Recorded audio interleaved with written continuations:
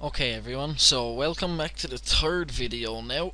Sorry, I know I promised to do a lot more than I have done already, but it's just I had to fix the quality and the zoom so people, could see what I was writing. And I've eventually fixed it now, so hopefully now I'll be able to steam through all the JLabs and we can learn plenty of Java. So anyway, in this one I'm just going to show you basic input and output in Java. Now, again, as I mentioned before, with the input, I will use an input class for this, as I think it's easier, and you can download the input file on my first video.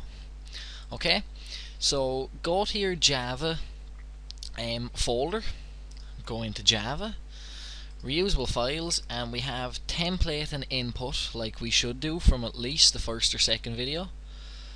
Copy these. Right, I won't go into JLabs, I'll just make a separate folder out here and we'll call it input output. Okay, so paste your two files into there and call your template file input output. Okay, now we'll open JCreator, close. Okay, so let's fill in all of our information. Your name, the date, which is the 6th of the 11th, 2010. Input, output. The purpose, to show basic input and output. Okay, and of course we'll call the class file the same as the rest. Input, output. Okay, let's make a start. So the first thing I'm going to show you is very basic output. Okay? Most work in Java before you start making any, user interfaces, you'll almost always use the console. Okay? It looks like the DOS window. It's a black screen. You'll see it here in a second, but we'll use the console window. Okay? So to print something to the console, the simple command is system.out.println for line, brackets, opening, what are they called? Quotation mark, opening quotation mark. Now, this is output. Okay, and don't forget the semicolon. Now again, let's take note of a couple of things in this. First of all, system starts with a capital S. Remember what I said about Java being a case-sensitive language. So system takes a capital S. .out.println, brackets enclosing the string, and this string, it must have opening and closing quotation marks. Okay? So that's the very basic output. We're going to run that. We're going to compile the file. Okay, and you can see down here, process completed. And now we're just going to execute it. And there you can see, this is output. Okay, so that's the most basic output you can learn in Java. Very basic stuff. Okay, now the next thing that I'll show you to do in this is something called string, or it's called concatenation. That's the fancy word for just adding something to the end. Okay, so I'll show you what I mean. First of all, let's change our string to this is a number. Okay, now I'll initialize a variable int number, let's not forget that, is equal to 1. Okay? Now, concatenation simply is plus, and then if you want to use something that's stored in a variable, you'll use the variable name. So plus and number. Now notice this doesn't need any quotation marks whatsoever. Just a plus and the variable name. So this will output, this is a number and the variable. Again, let's compile it. process completed, and run. This is a number 1, okay, and we can change this to anything. We can change it to 100, compile it, and run.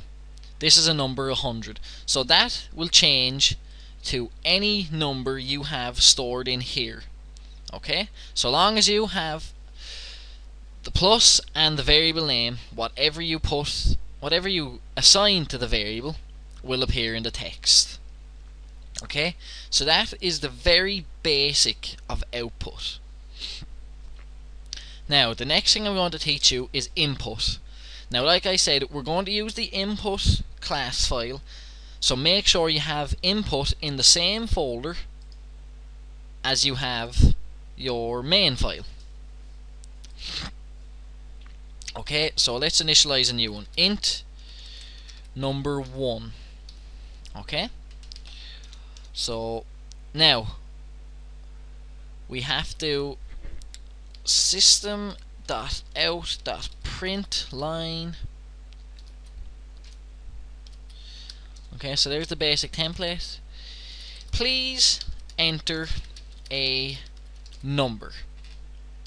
Okay, now to enter the number, then you must first start the expression with the variable name number 1. Okay, now assignment, as I mentioned before, I don't know if anyone remembers, is 1 equals, so because you're going to assign it to a number. So number 1 is equal to input, that's the name of the input class file, dot read int. Okay, now this is how you use the input class file.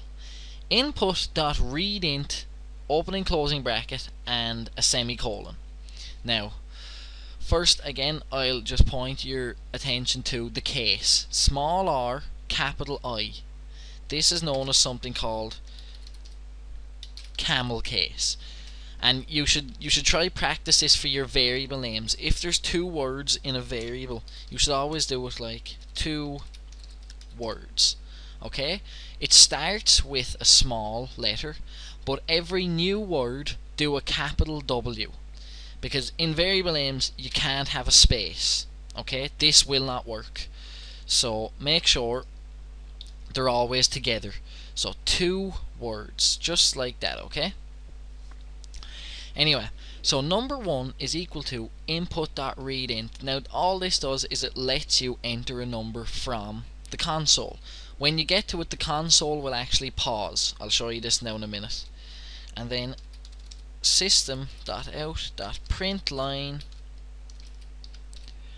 and the number you entered is plus number 1. We're using the concatenation there. Okay, now so we're going to build it first.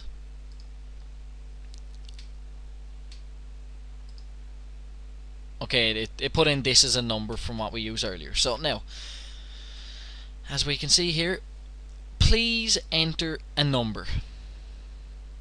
And now the console has stopped because it is now waiting for you to input something. So even if you press enter, it will just keep going down until you enter a number. So we can enter whatever number we want, say 34. The number you entered is 34.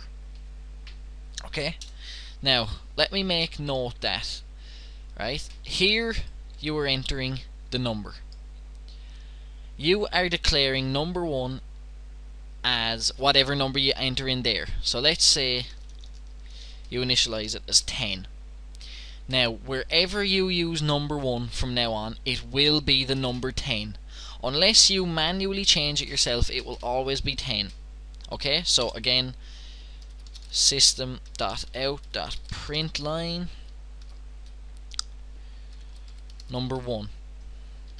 This is still going to equals 10. Okay, again, we'll see with the console. Please enter number 10. Okay, the number you entered is 10, and 10 again. Number 1 stays as what you inputted as earlier.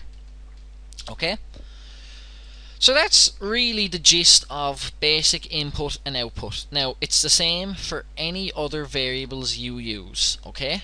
So int number, double float, sorry, double decimal, float decimal, character, okay?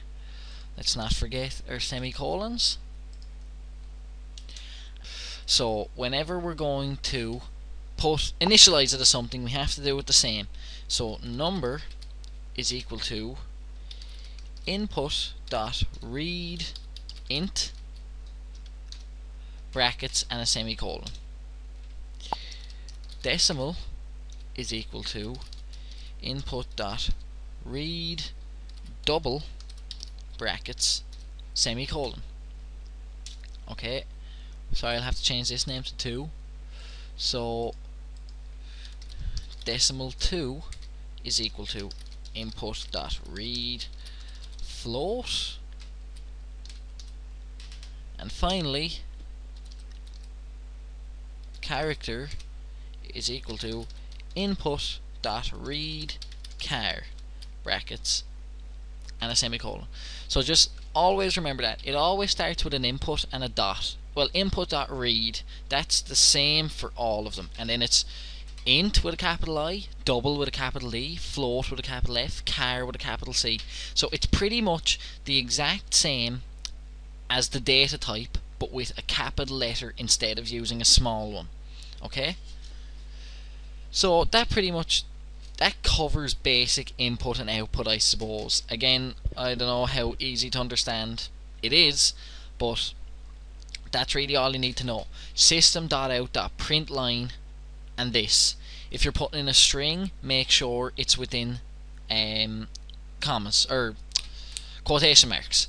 And then concatenation is simply a plus and number. And then if you wanted to even add more text onto it, you can still do it by doing plus, open it, and this is more text, close it. Okay, so you can see clearly right here. You can do this as many times as you want through, you know, in the system.out.println. You can keep on adding to it, but I advise you don't make it too long because it'll run off the console and it just won't look right. Okay, so that's really all you need to know then, you know.